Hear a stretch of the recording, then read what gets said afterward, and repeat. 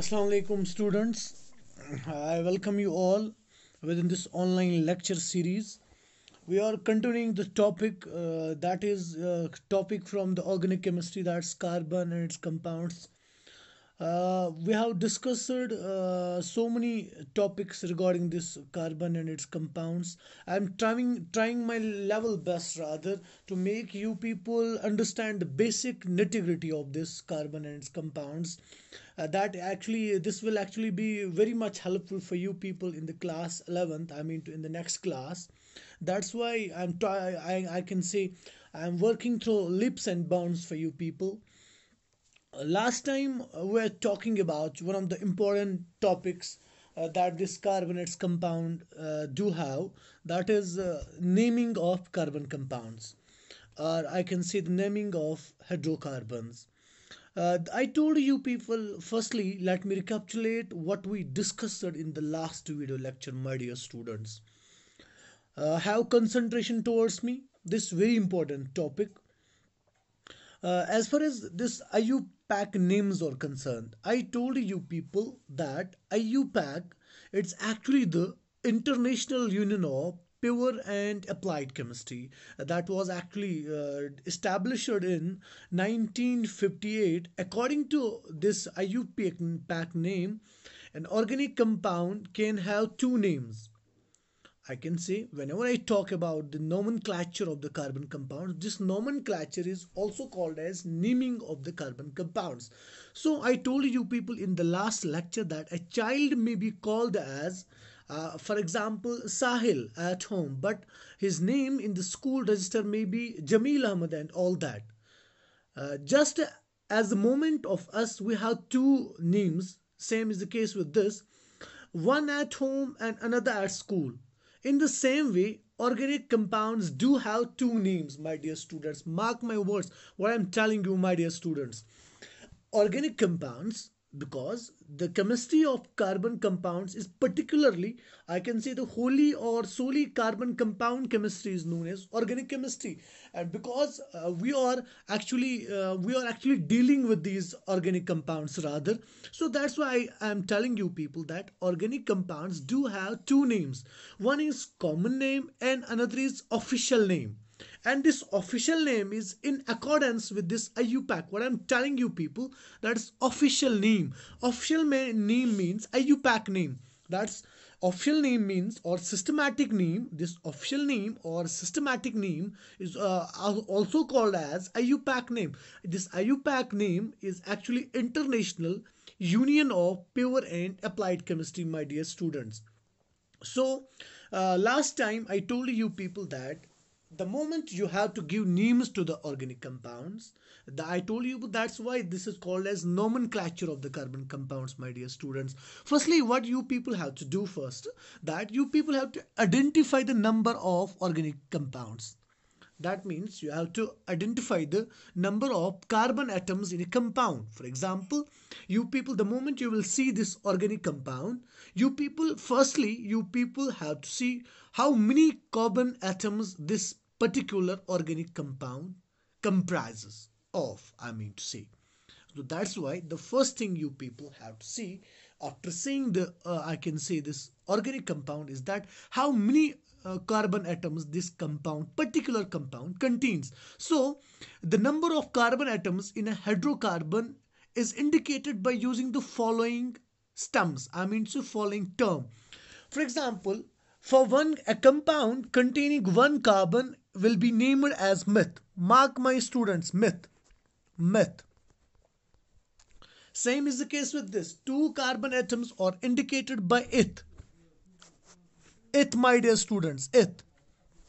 So the three carbon atoms are indicated by prop, and four carbon atoms are indicated by but, and five carbon atoms are indicated by the pent. So one carbon atom, the moment organic compound contains one carbon atom, you people have to give this name meth. Meth means one carbon atom. It is used for two carbon atoms. Prop is used for 3 carbon atoms, but is used for 4 carbon atoms, and pant is used for 5 carbon atoms, and so on. For example, if an organic compound contains 6 carbon atoms, my dear students, same is the case with this, my dear students. If an organic compound contains 6 carbon atoms, that's called as hex. Hex is used for 6 carbon atoms. Mark, my students, and jot down with me, my dear students. So 7 carbon, if the compound contains 7 carbon atoms, my dear students, we call that, I mean to say, we call that compound as hapt. Hapt means because it contains 7 carbon atoms. So hapt is used for 7 carbon atoms, and 8 carbon atoms are indicated by writing oct, my dear students. Oct. And 9 carbon atoms are indicated by writing non, my dear students. No and non, my dear students. And same is the case with when organic compound contains 10 carbon atoms. So 10 carbon atoms are indicated by using the prefix that is DAC. DAC, my dear students. So first thing is you people have to identify the number of carbon atoms in a compound. So for 1 carbon atom, you people have to write meth. For 2 carbon atoms, you are supposed to write it. For 3 carbon atoms, you people are supposed to write prop. And for 4 carbon atoms, you people are supposed to write but. For 5 carbon atoms, you people are supposed to write pant. And for 6 carbon atoms, we use the prefix hex.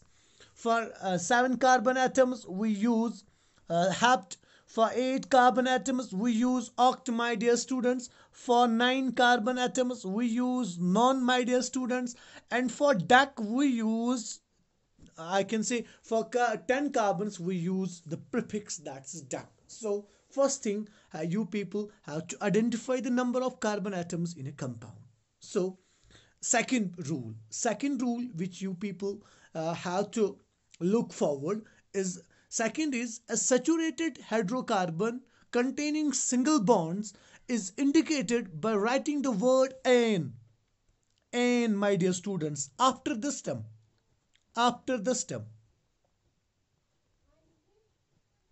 This is very important concept, my dear students.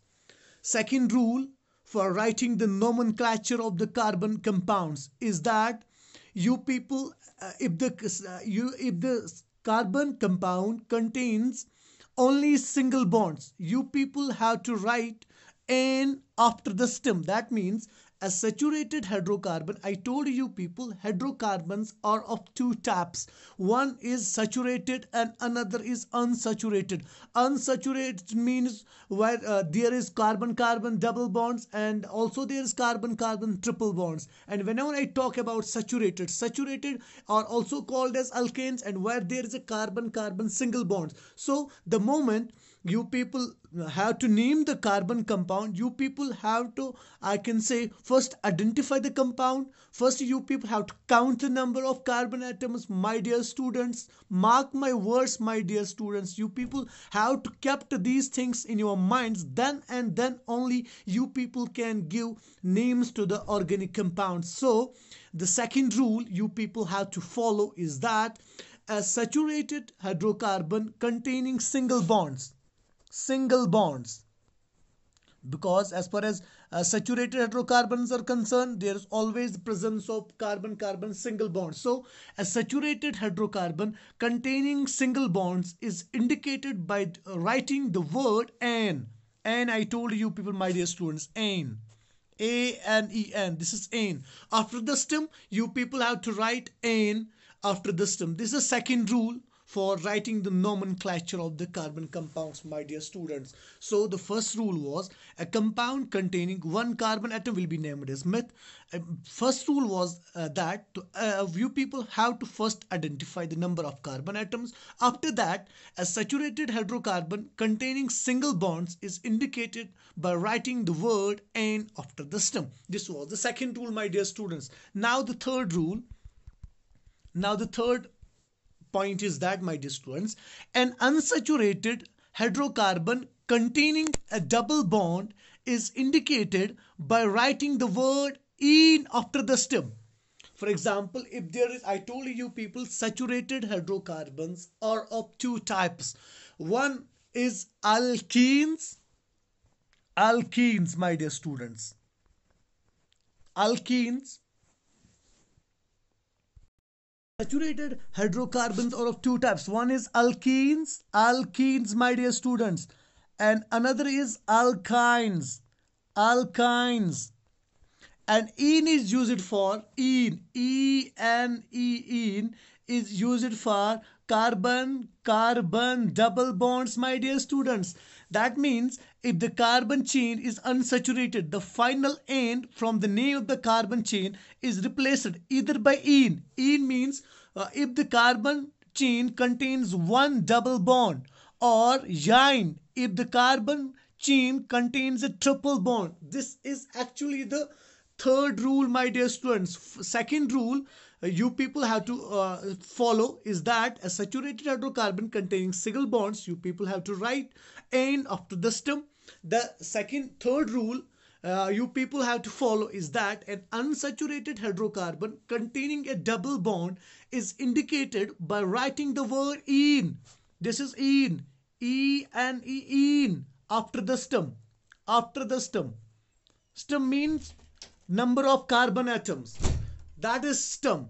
After identifying the number of carbon atoms, you people have to see whether the compound contains carbon-carbon double bond or carbon-carbon triple bond.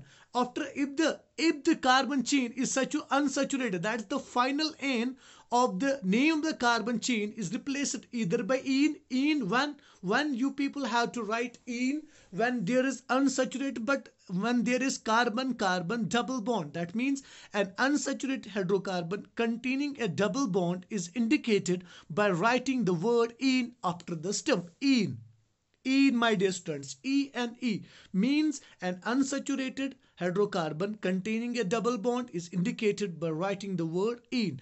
After that, now the fourth rule is that an unsaturated or yine if the carbon contains a triple bond. That means unsaturated hydrocarbons are of two types. One is saturated, another is unsaturated means one is alkene, another is alkyne. So an unsaturated hydrocarbon containing a triple bond is indicated by writing the word yine after the stem.